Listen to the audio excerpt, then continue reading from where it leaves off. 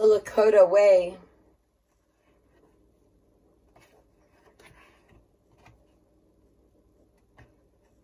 Teachings of humility. Unshe ise yape. Unse ise yape. To be humble, modest, and unpretentious. This is a story of bravery. This is a story of no moccasins. Among us, the old ones are the best models for how we should live our lives. Every old person is a collection of stories because of all that each one of us has seen and lived and all that happens in the world around them in a lifetime. I have not met an old person yet who was not a strong exemplar of at least one virtue, and many are outstanding exemplars of more than one. Such a person was an old woman named No Moccasins. She lived in a time before the coming of horses, prior to 1700. No Moccasins and her husband, Three Horns, had lived long lives. They had a son and a daughter and several grandchildren. No Moccasins, in fact, was grandmother to all the children in the village. She was a small woman, and by her 67th winter, her hair was the color of new-fallen snow. The lines in her face seemed to show the many trails she had walked in her life. No visitor to her modest but orderly lodge ever left hungry, and rarely without a gift in hand. Something that was finely quilled. She was known far and wide for her intricate quilling patterns and designs, and many women came to learn her skill. But in spite of all of this, she was known mainly as the wife of Three Horns. Three Horns was a man of excellent reputation. He had been a warrior far past the time when most men lost the strength of arm and leg, as well as the will to take risks. So, in his lifetime, he had collected many, many war honors. The lance to which his eagle feathers were tied was twice as long as a man was tall. Every feather was an honor, of course, and no other man could boast of such a thing. When he finally turned from the warpath, he took his place on the council of elders.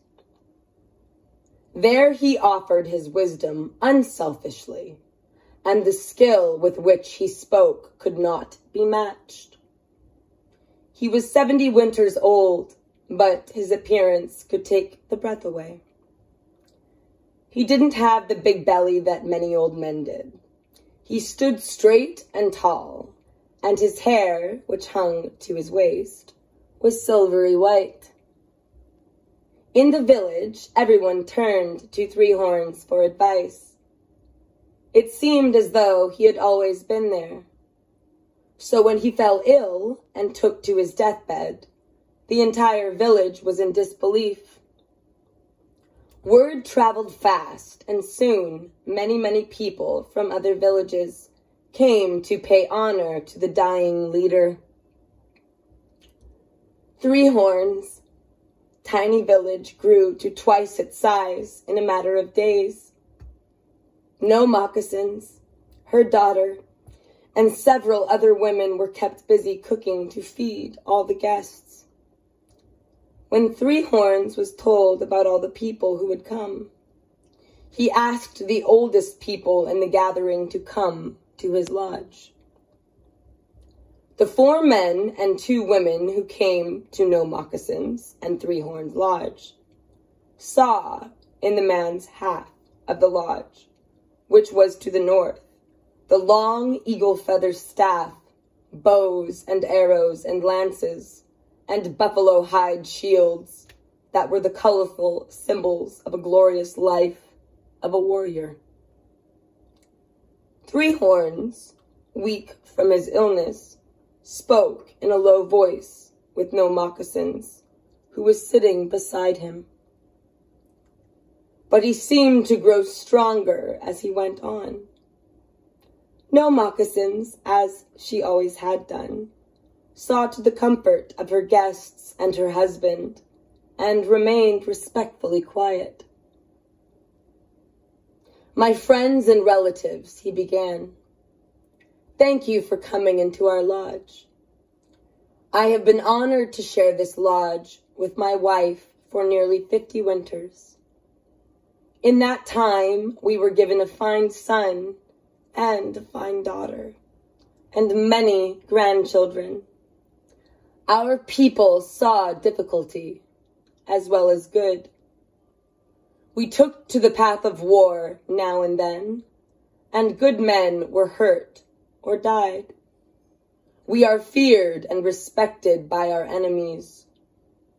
The number of our lodges and villages has grown in that time.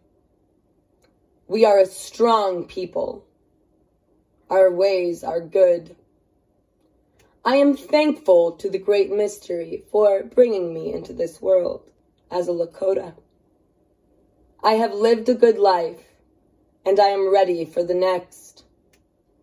Before I leave, I have a story to tell, and I ask that after the sun comes up tomorrow, you tell the same story to all the people gathered here. That is why I have asked you to come today. Here is what I want you to know. When I was a young man, I traveled south from my mother and father's village to hunt. I came to a village that was encamped for the summer just north of Running Water River. There was a great feasting and a dance at that time, for there had been a fight and a great victory over enemies to the south. I was invited to join the celebration. It was a good time. There was much food, and we danced far into the night. I awoke the next morning beside the trail to the water, and looked into the largest and most wonderful eyes I had ever seen. A young woman was gazing down at me. She said, "It is funny what suddenly grows beside this trail." I jumped to my feet and followed her to the water, and carried the water skins back to the village for her. That was the best chore I have ever done in my life. The next evening, I stood in line outside the lodge of this young woman, with all the other young men who had come to court her. Her name was Carries the Fire, and she did put fire in my heart. I was very surprised when she asked me to come again the next evening. You will not be surprised when I tell you I remained in her village until the autumn hunts. By then, for reasons I still cannot understand, but for which I am grateful, she had decided that I might be a good husband. So I went back and forth to tell my family so they could prepare the gifts for her family for the bride price. We were married the following spring. In between the longest winter of my life. So I left my family and became a part of her village, as is custom among us.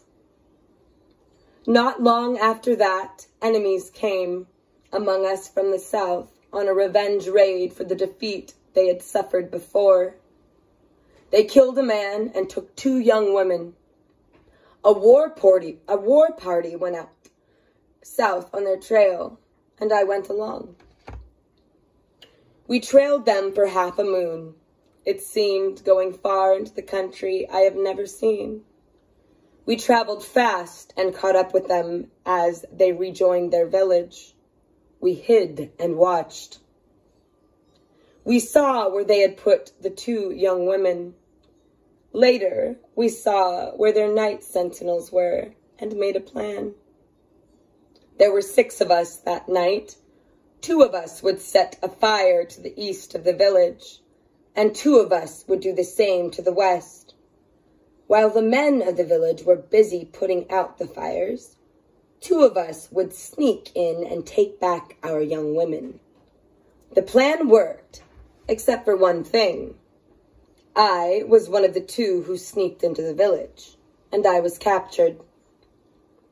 By dawn, all of our war party had escaped back to the north with the 2 young women, and I was glad to pay the price of a good raid.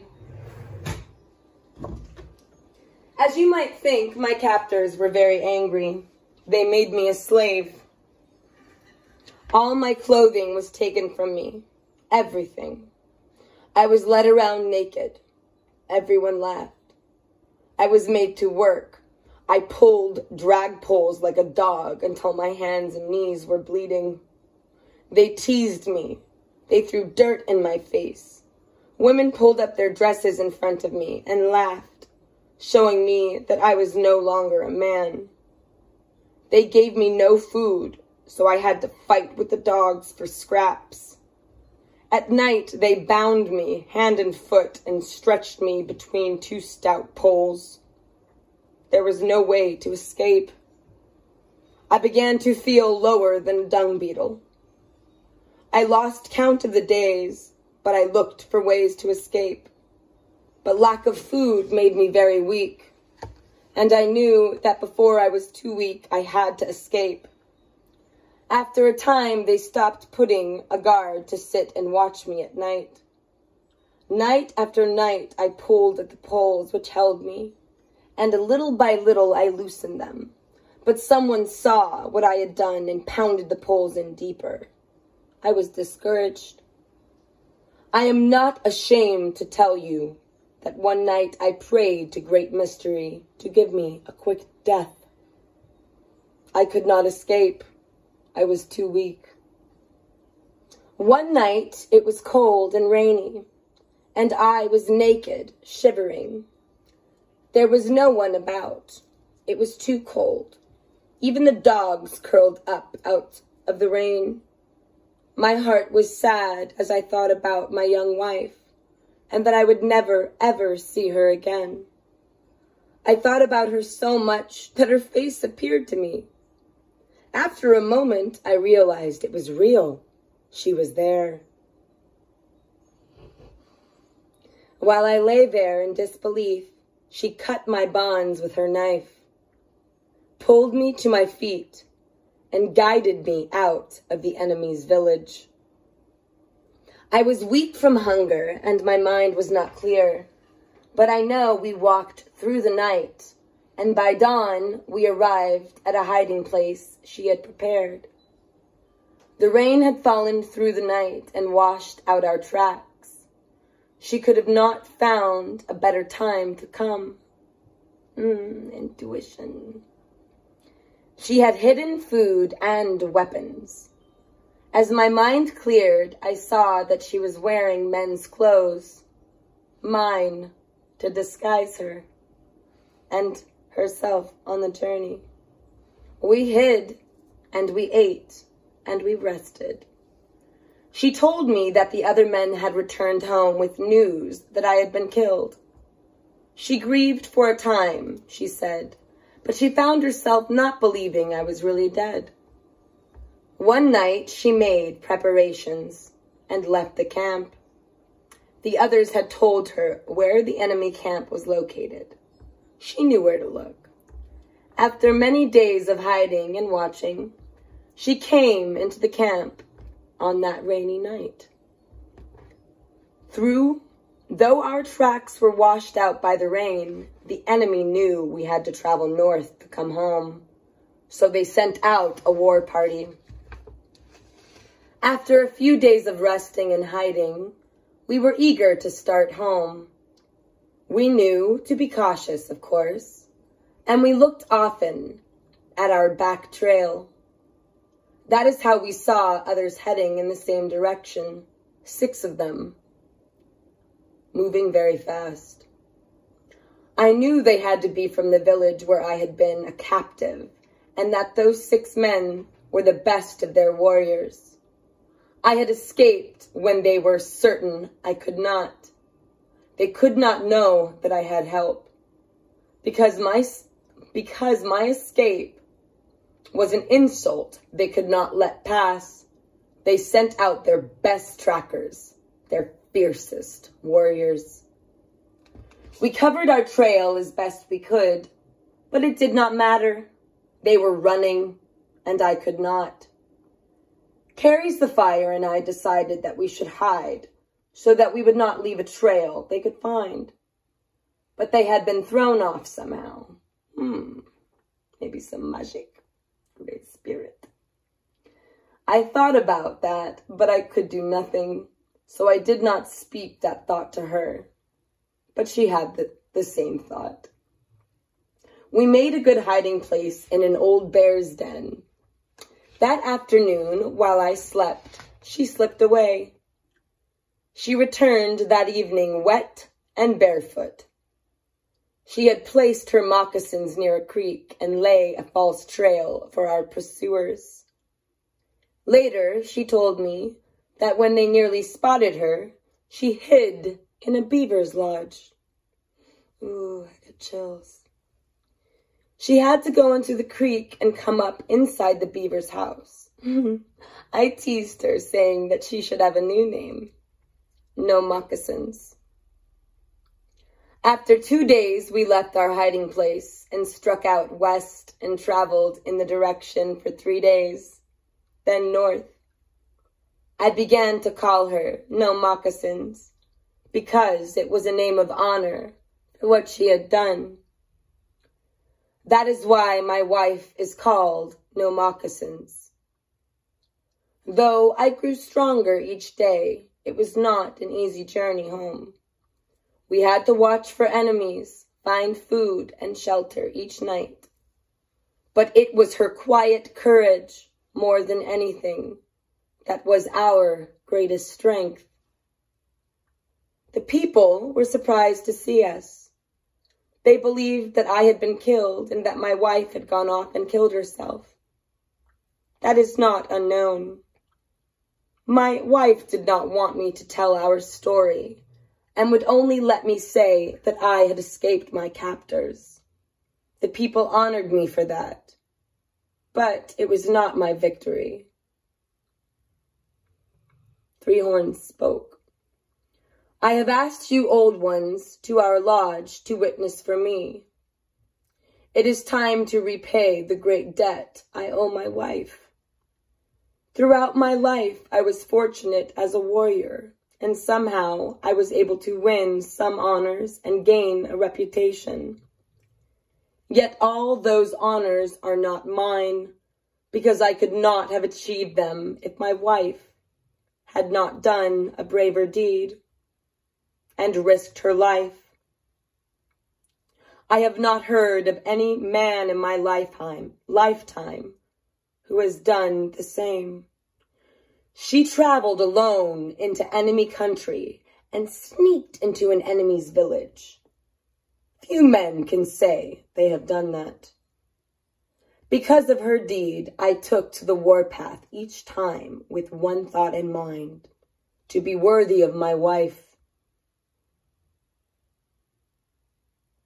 I ask that my warrior weapons and my eagle feather staff be moved from the man's place in our lodge to the woman's place, where they rightfully should be.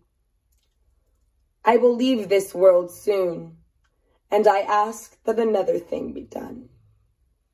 I ask that my burial scaffold hold only my body, wrapped in my burial robe.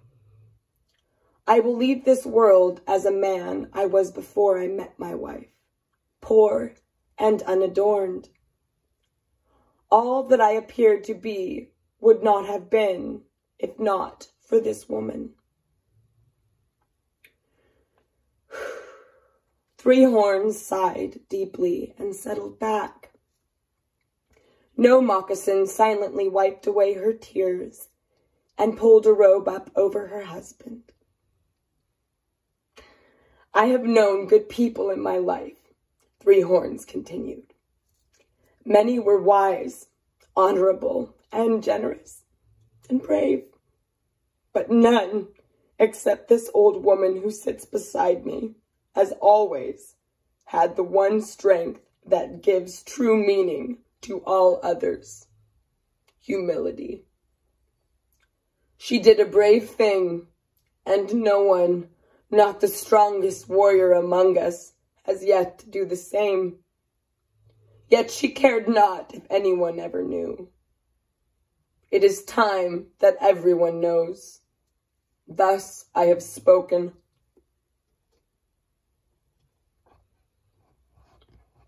The old ones who gathered with Three Horns gave their word to tell the story of No Moccasins' courage and humility. Through the days and nights that followed, young and old alike crowded around the campfires to listen to the old ones. Before long, No Moccasins' name rose with the smoke from many campfires. Days later, Three Horns died in the arms of his beloved, No Moccasins. Though her loss was great, she comforted others.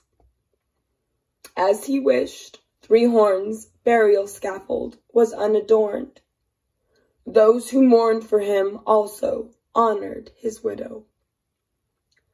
No Moccasins cut her hair short in mourning, but nothing else outwardly changed. She lived her life the same as always, a small, quiet old woman amidst the bustle of a busy village. She gave her husband's eagle-feather staff, his shield, and his weapons to the Kit Fox Warrior Society. They, in turn, decided to hang those symbols of honor in the great council lodge in the very center of the village. There they would remain as a reminder of one man's courage and an old woman's humility. The honor and reverence that Three Horns was given in his life now belonged to No Moccasins. Not a day went by that a gift of food was not left outside her lodge door. And every day she shared those gifts with the very young and the very old. For the rest of her days, No Moccasins wanted for nothing. In the winter, the firewood piled outside her door was nearly as high as the lodge. This, too, she shared. She welcomed all who came to visit, and many who did were warriors from near and far. They came to bring gifts and to share a meal and to sit in the presence of courage and to learn humility. No Moccasins died in her 70th winter. On her burial scaffold were hung her husband's shield, his weapons, and the eagle feather staff. On the ground below were piled hundreds of moccasins, so she would not have to journey to the other side in bare feet. This is a true story. It is not fiction. It is fact. Lila Wakan, the story of No Moccasins. Aho.